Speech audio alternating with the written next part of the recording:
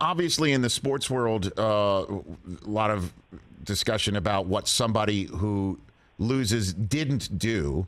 And we can kind of get to that in a minute. But that would also, I don't think, give full faith and credit to what Cameron Smith did in front of an entire golf world, and also gathered patronage on the old course rooting for Rory McIlroy. That was unbelievable. Where does that rank for you, Kevin?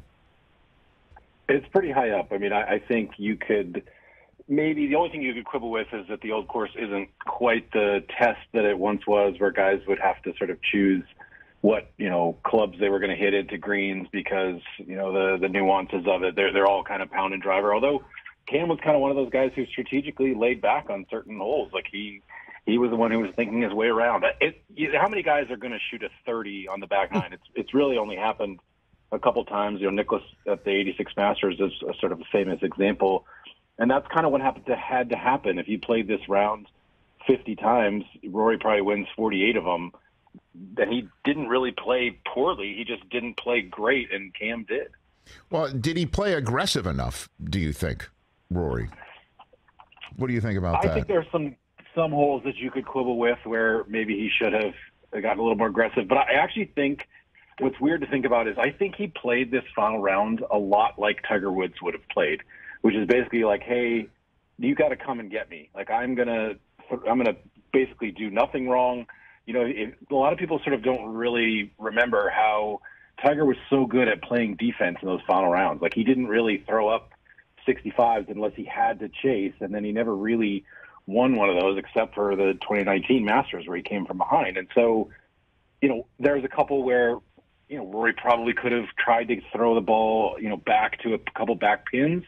But to be honest, like he just played really mistake-free golf. And it's hard to sort of look at a specific decision and say, hey, you really, he left that eagle putt one revolution short. It's hard to sort of say, well, yeah, you should have been more aggressive on those putts. Like he just couldn't really. He got aggressive on 17 and made a great swing into the toughest hole in the world, essentially, and just couldn't make that putt. So that's kind of what it came down to. No, and he went up against truly one of the great putting performances ever in golf, I think. I agree, and it's interesting you bring up Tiger, Kevin, because I don't know who it was on the NBC Sports coverage. I think it might have been Nota Begay, but at the very outset of the coverage, a text message from Tiger was read on the broadcast. Did you hear that? Did you hear that, Kevin? Yeah, it is. So it's a text to John Wood, who was Matt Kuchar's old caddy. And that's Tiger who it was. Essentially said, take care of the short par fours, make your birdies there, make the birdies in the par fives, maybe